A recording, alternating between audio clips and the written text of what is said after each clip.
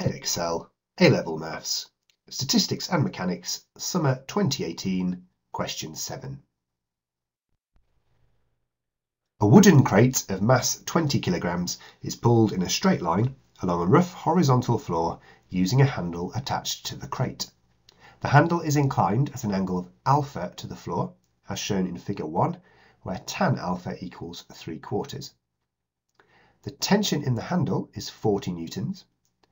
The coefficient of friction between the crate and the floor is 0.14, and the crate is modelled as a particle, and the handle is modelled as a light rod.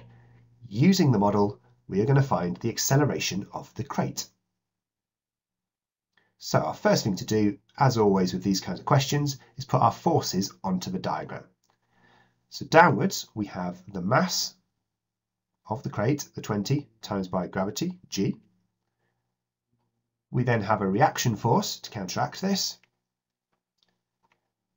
To the left, we've got the force of friction, which is going to be our coefficient of friction, 0.14, times by the reaction force R. To the right, we've just got that 40 newtons pulling up on the handle. A useful thing to do at this point is to put on which directions they're going in. Now, if you think of the direction of the force as the hypotenuse of a right-angled triangle, by basic trigonometry, we've now got that the vertical section will be 40 sine alpha, and the horizontal section will be 40 cos alpha. So on that right-hand side, we've got a force of 40 cos alpha pulling to the right, and 40 sine alpha pulling upwards. We're also told that tan alpha equals 3/4, so it's a good idea at this point just to put down our sine and our cos, work out what they are. If you can't remember how to do this, think of a right-angled triangle with our alpha in there.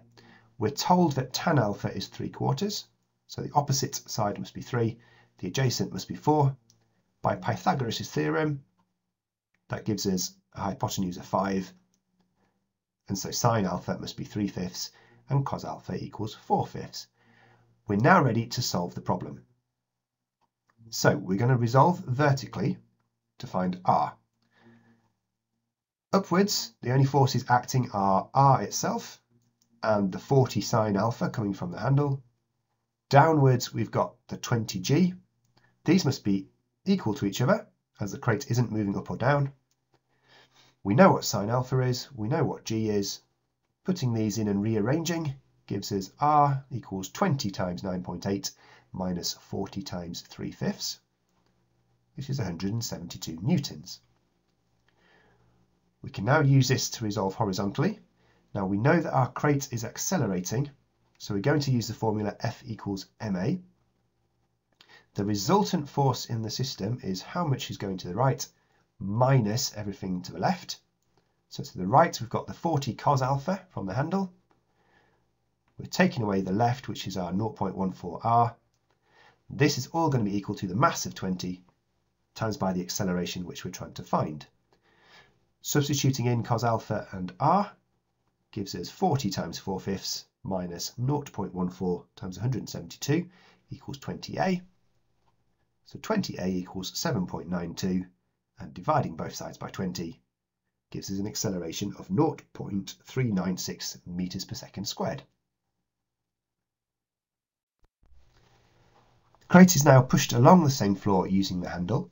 The handle is again inclined at the same angle alpha to the floor, and the thrust in the handle is 40 newtons, as shown in Figure 2 below. Explain briefly why the acceleration of the crate would now be less than the acceleration of the crate found in Part A. So we've still got our 40 newtons, it's still coming in at the same angle. Our only difference now is it's being pushed, so we've got more force downwards compared to in the previous question where it was pulling and we had force coming up. So, because the force is now pushing down, that's going to mean our reaction force R will increase. The friction on the crate is equal to mu R, so the friction will also increase, and an increase in friction means a decrease in acceleration. If you've enjoyed this video, don't forget to subscribe to the Doing Maths channel or check out some more of my videos by clicking on the links here.